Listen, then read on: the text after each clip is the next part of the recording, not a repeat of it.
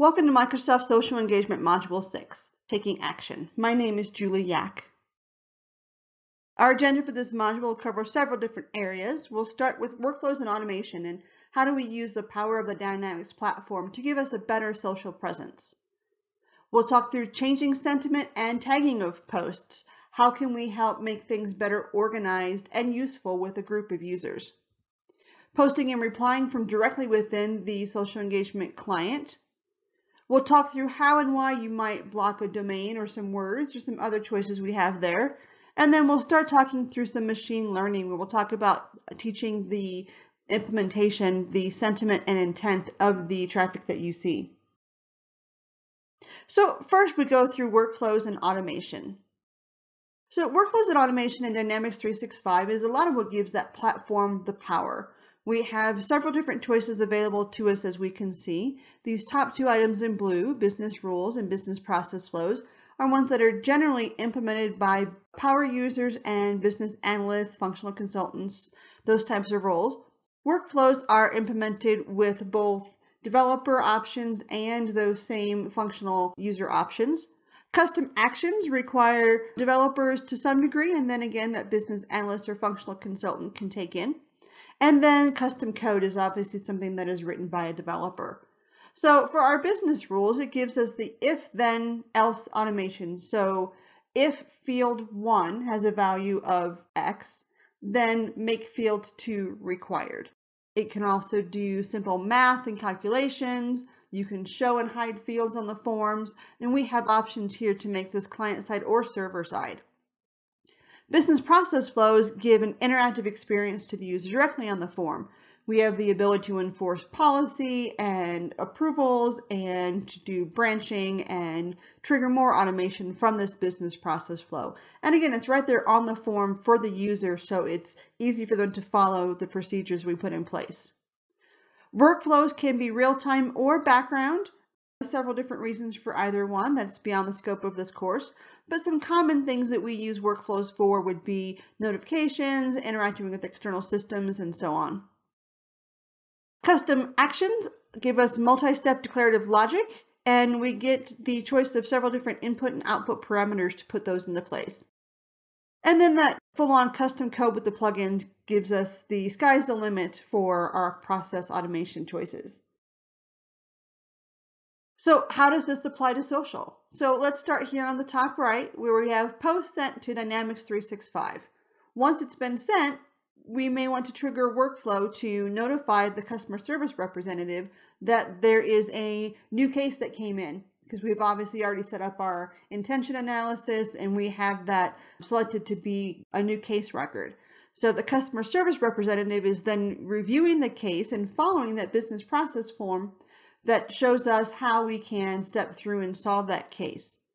While all of this is happening, we have a plugin that's completing a scoring algorithm for us on that case record to give us some kind of idea of whether or not this is potential win or a potential negative impact on our organization. Then once that customer service representative has completed that case and had a satisfactory outcome with the client or potential client, then that triggers a workflow notice to let the manager know that the case has been resolved. That is obviously an oversimplified way of explaining how some of this automation could work, but that's a good introduction for us. So in order to make use of this automation, you'll need to configure and authenticate the application. So to connect to it, you'll need to be a licensed user for both Dynamics 365 and Microsoft Social Engagement. You'll need the system administrator role within Dynamics 365 and from which version of the software are you running. For the online version, you need to be upgraded to at least Dynamics 365 Online 2015 Update 1 or later. And on premises, you'll need to be Dynamics 365 with internet-facing deployment with a public IP address. To enable the communication between Dynamics 365 and Microsoft Social Engagement, you need to allow the connection. It is separate but similar to connecting the processes between Dynamics 365 and other compatible applications. So we have the concept here of allowed domains. This enables the communication between MSE and the compatible applications. You will have to go in and manually add the domains to social engagement, and you can add or remove these domains once you're in there. And this requires administrator access in the social engagement application. We have domain options for how you might like to interact with having some of that communication. So you can do the full domain, you can do the domain and wildcards, or you can do the host name. Something important to make note of as you're filling in these configurations, you'll need to make sure to remove any trailing slashes from that domain name so that you can expect the behavior that you desire. So let's go ahead and do a demonstration now of adding a connection between our social engagement and our Dynamics 365. So if we're going to engage with Microsoft Social Engagement and Dynamics 365, we have configuration to do on both sides of the equation. So you'll see here that we are in our settings area in connections.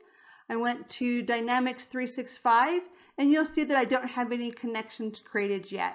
So we'll select Add. We have disclaimer to review and accept. And then we choose the connection type. We're going to do online. And I have a URL here for my organization, and we'll get this added. We're going to authenticate. We'll see that it's good to go, and then we will test the connection. Then from there, we'll move on to the next step. You'll see here that we have authenticated just fine, and that we have some defaults that are already in place. We're going to have this enabled in here, and we're going to actually turn this on as our default. We want to confirm that, and then we'll save this. And now let's go pick up on the Dynamics 365 side. Now here we are in Dynamics 365. Let's move over to our settings area. And we will enable it from this side here. So we go to the social engagement configuration page and we select our instance and we choose select. But before I do, you'll see that we do have the option here. If we do need to come back in the future and repave and reset this instance, we can do that directly from here. So here we select it, and that will enable the engagement between the two applications. If the behavior that you're seeing as you do this is different than what I'm doing here, a couple of troubleshooting points would be something like perhaps maybe your organization doesn't have licensing for both social engagement and Dynamics 365 configured for your user. Perhaps maybe you don't have the proper administrative privileges in one of those applications to be able to make those choices either. Those are just some potential troubleshooting areas for us.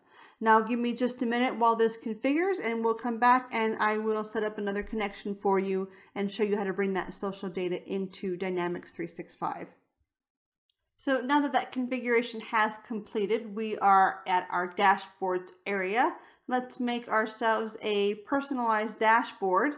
And we're just going to step through some of the motions here so you can see that we've got social items available to us for our dashboard. So let's just give it a quick name. And we now have that icon for social engagement. We can choose a search topic or a search category and step right through this wizard-like experience. You can see we have our topics list or create a new one, and we step right through that wizard. And we can add the different visualizations. We can add several visualizations. We can change them. We can build the different widgets that we'd like to build, and we can get that finished and added to our dashboard like any other dashboard that we have here in Dynamics. And we can size that. We can make it bigger to use up more space that we've got. Just your standard personalized dashboard that we already have in Dynamics.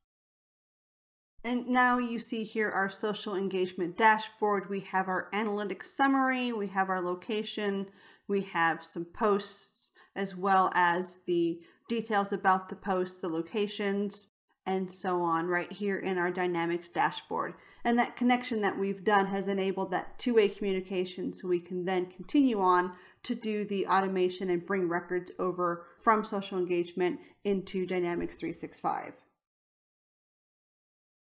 So now that you've connected Dynamics 365, you can define entity details in social engagement to specify information for the social activity entity that is created when you link a post to Dynamics 365.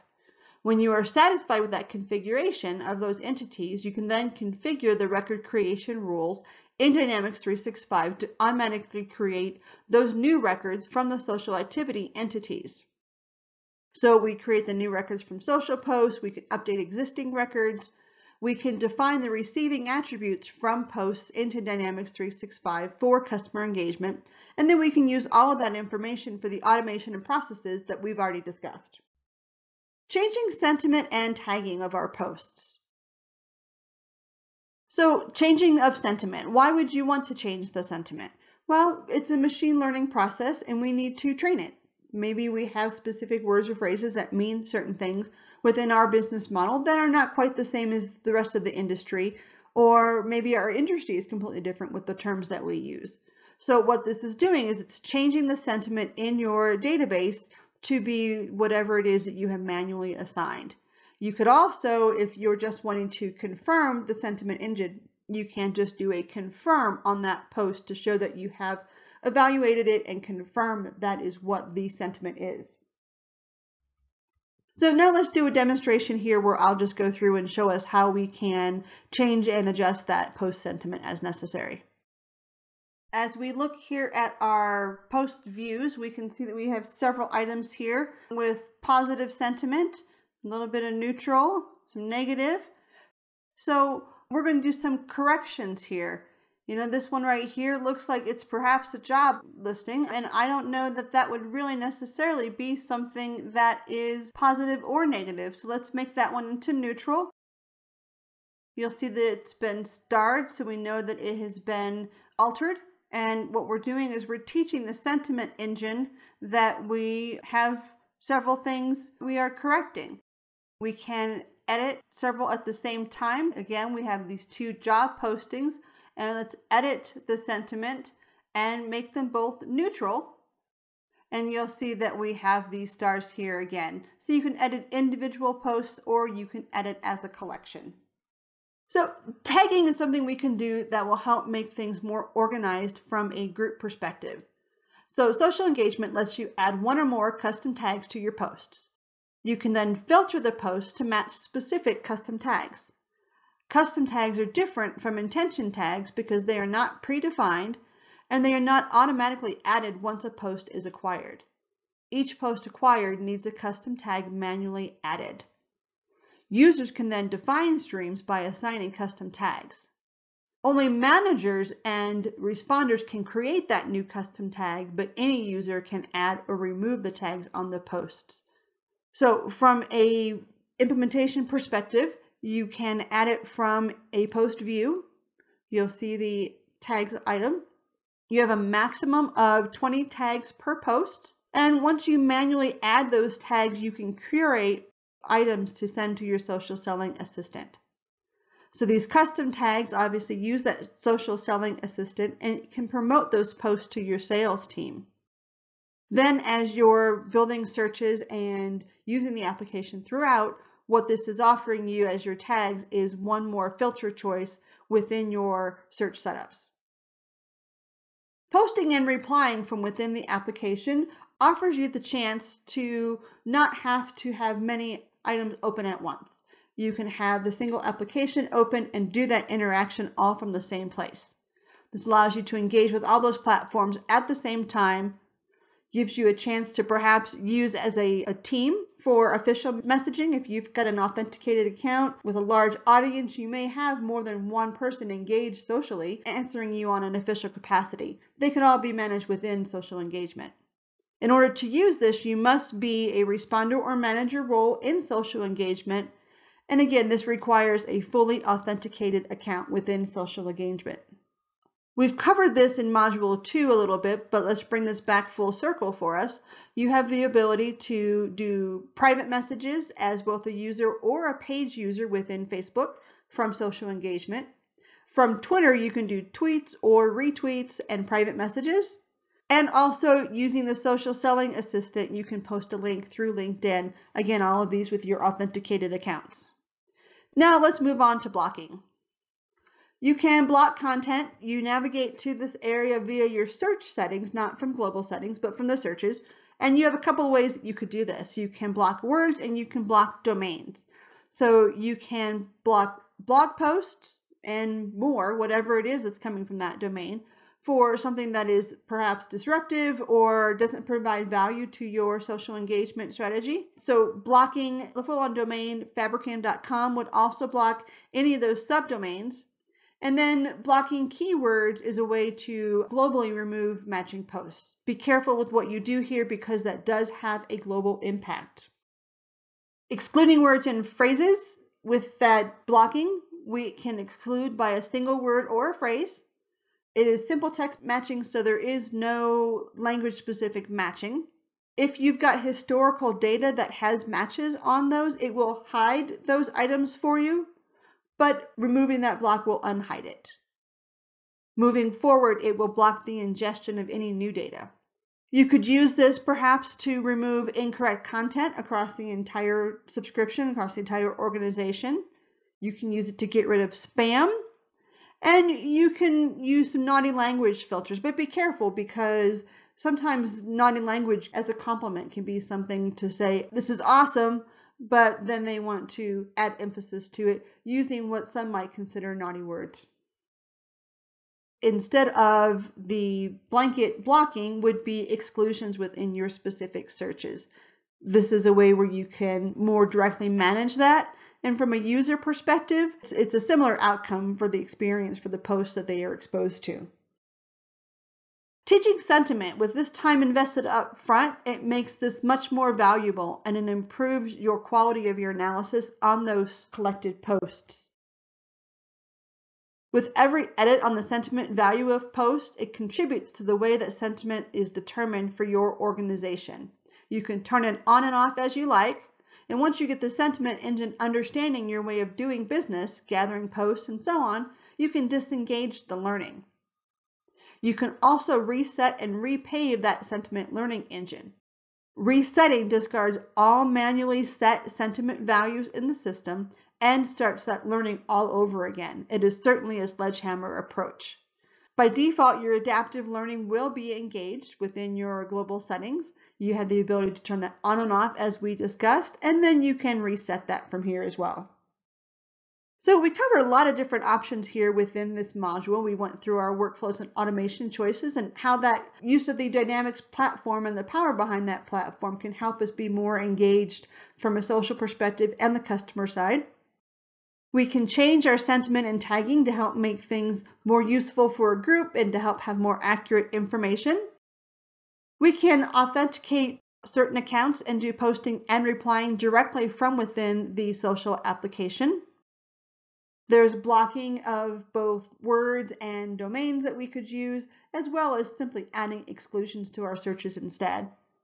And then we have machine learning where we can start to teach sentiment and intent for our posts. And those items that might be specific to our organization or to our line of business.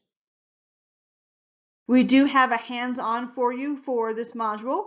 We will be going through a few exercises by using default and custom tags. We can reply to posts within, and you'll be stepping through some of that, and then we'll go through an exercise for blocking of content.